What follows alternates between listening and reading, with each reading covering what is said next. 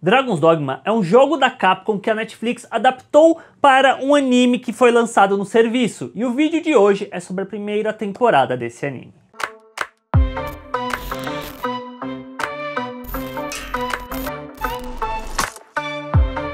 A trama abre com Ethan, que é um homem que perde a sua família e tem seu coração roubado por um dragão. Voltando à vida como o ressurgido, ele parte em busca de vingança contra o dragão. Um breve contextinho é que Dragon's Dogma originalmente foi lançado como um jogo pela Capcom em 2012. Eu não cheguei a jogar o jogo, mas eu lembro que eu achava muito maneiro naquela época ter todo o lance de que você enfrentava um monte de monstros e você podia escalar neles, aí você subia no hipogrifo para matar ele, o hipogrifo levantava voo e você lutava com o bicho no ar. Eu achava isso muito bacana, só que como eu disse, eu nunca cheguei a jogar o jogo. Então tudo que eu vou falar é única e exclusivamente tendo assistido o anime. Se você já jogou e você curte, deixa aqui embaixo nos comentários para eu saber. E se você curte o jogo e assistiu o anime, se tem alguma coisa parecida nesse sentido, se foi uma boa adaptação. Falando da narrativa do anime em si, eu sinto que ela é muito clichê na questão da fantasia medieval, que a gente acompanha um homem comum, que aparentemente é o escolhido por uma determinada situação,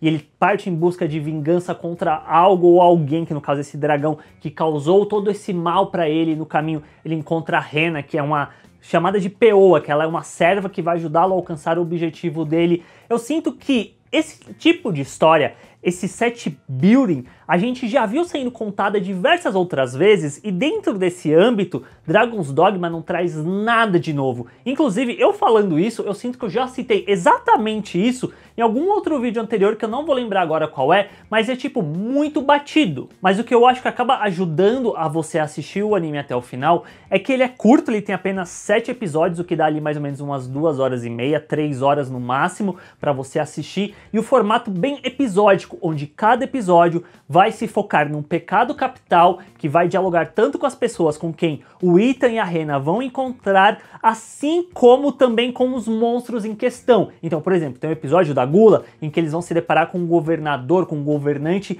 que ele retém toda a comida para ele, enquanto que o povo que ele deveria estar ajudando passa fome. E aí como que isso é retratado através dos humanos, e aí tem a questão do Ciclope, que é o monstro que eles acabam enfrentando. Isso em diversos outros episódios também, que é bem básico nesse sentido, mas eu acho que acaba funcionando para você querer assistir um depois do outro para chegar no final da história, porque a narrativa de Dragon's Dogma, eu sinto que ela tem dois problemas grandes. O primeiro, que não dá nem para falar tanto que é um problema, porque acaba sendo escolha da narrativa, eu sinto que acaba sendo também uma justificativa, é que conforme os episódios vão passando, a gente não sabe tanto sobre o Ethan, não é tão aprofundado sobre ele. Isso deixa para acontecer quase no final da série, que eu imagino que vai ser essa primeira e última temporada, pela forma como a história é fechada, e também pelo fato de que, tipo, cada episódio que passa é como se essa busca de vingança dele acabasse tirando essa humanidade que ele tem dentro de si. Os personagens até falam sobre isso conforme você tá vendo, que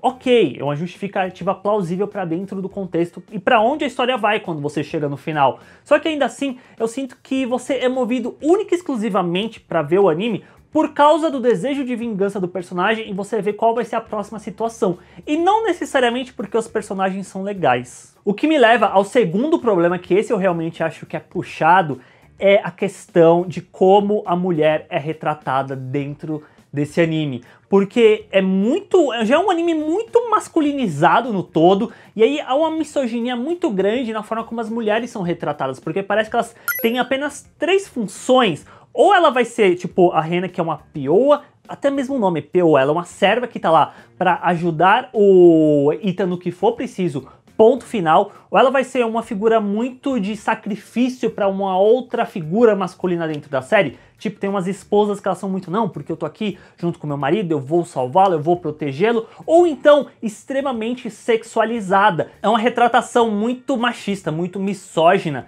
de qual é o papel das mulheres dentro desse anime, e o episódio da luxúria eu acho extremamente de mau tom e totalmente desnecessário. Ele é muito pesado na forma como ele acontece. Ah, tem a questão das súcubos e tal. Ah, mas é uma questão de fantasia medieval. Isso não é argumentação nem justificativa para fazer o que eles fazem com figuras femininas dentro desse anime.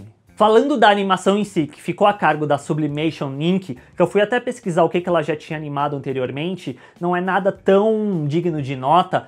Dentro de Dragon's Dogma, quando foi anunciado que eu vi que ia ter essa pegada 3D, eu não curto muito, quem me acompanha aqui sabe que esse estilo de anime não me atrai muito, mas eu acho que funciona, tem o seu certo charme, porque ele parece meio cel shading, e eu acho muito legal o ar de epicidade, de épico que ele traz pro anime, principalmente nas sequências de luta, que tem uns movimentos de câmera interessantes, os monstros gigantes, isso eu acho que acaba funcionando a favor do anime. Enfim, Dragon's Dogma é isso, é um anime bacaninha, só que ele é muito clichê, ele é calcado nessa fantasia medieval ultrapassada, misógina.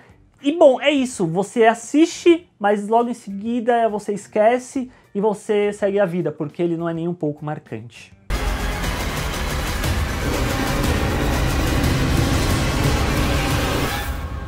E é isso, pessoas, esse é meu vídeo comentando sobre Dragon's Dogma, que eu não tava nem tão empolgado assim pra ver, mas assisti, achei isso que eu falei, vocês já assistiram, o que vocês acharam, deixa aqui embaixo nos comentários. Não se esqueçam de se inscrever no canal, clicando na bolinha aqui do ladinho pra não perder nenhum dos próximos vídeos, aquele like, se você curtiu o vídeo, eu agradeço de coração, porque isso ajuda bastante o canal a crescer, e se você quiser ser sempre notificado quando sair um vídeo novo, é só ativar o sininho que ele sempre vai te avisar quando sair um vídeo novo, beleza? Até o próximo vídeo então, tchau!